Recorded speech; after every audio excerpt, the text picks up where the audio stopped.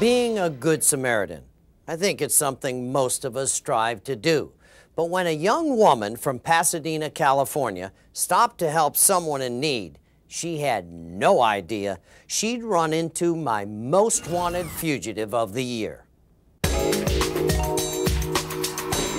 Pasadena, California. It was October 27, 2006, and Heidi was saying goodbye to her father.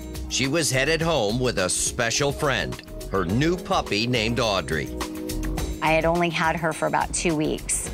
She came into my life at a time when I needed to focus my attention on something other than what was just going on with me. And as Heidi headed home, she had no idea Manuel Penaloza was headed her way, leaving a wake of destruction behind him.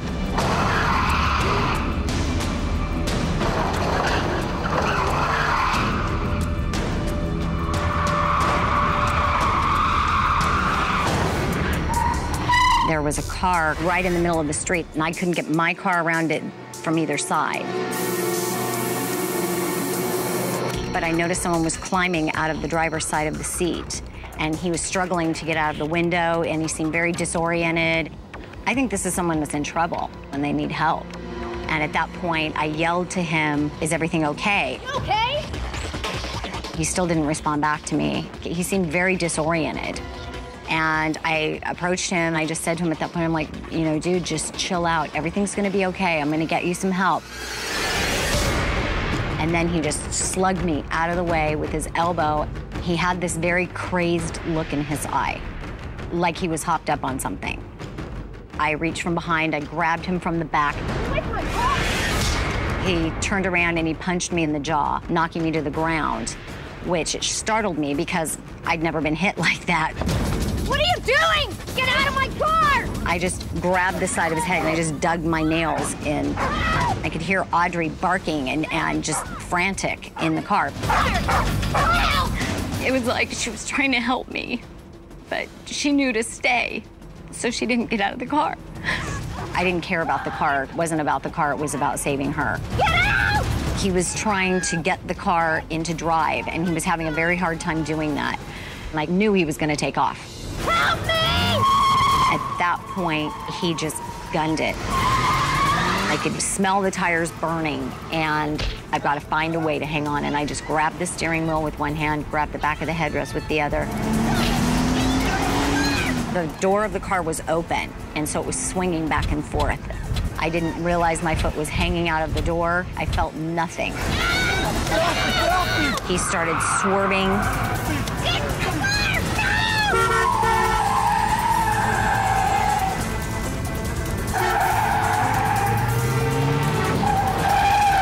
And he got up to 50 or 60 miles an hour.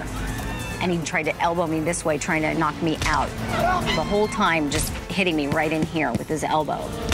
At that point, I couldn't hang on any longer.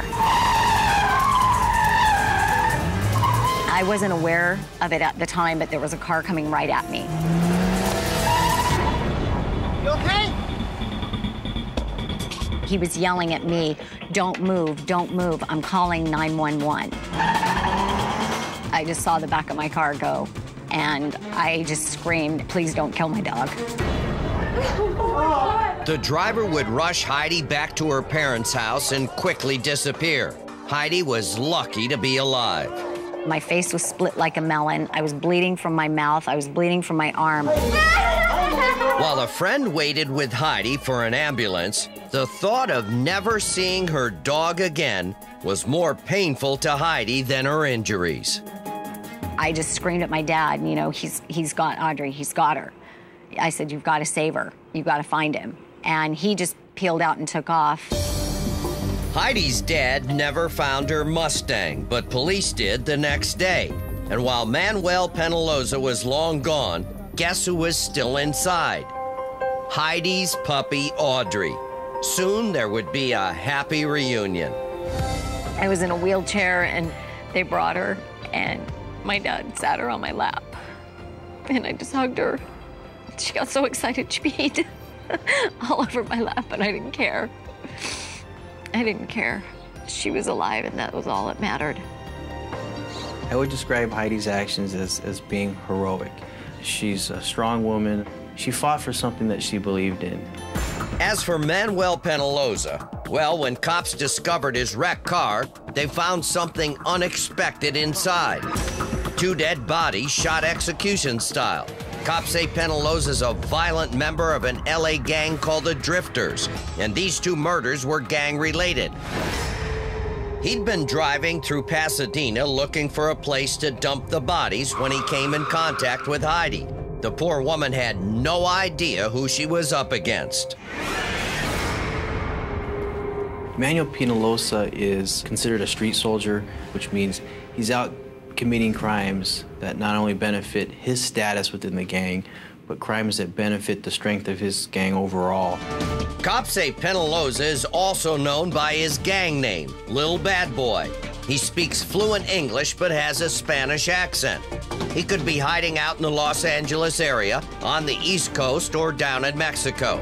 Penaloza has several gang tattoos, including one on his chest that reads Drifters.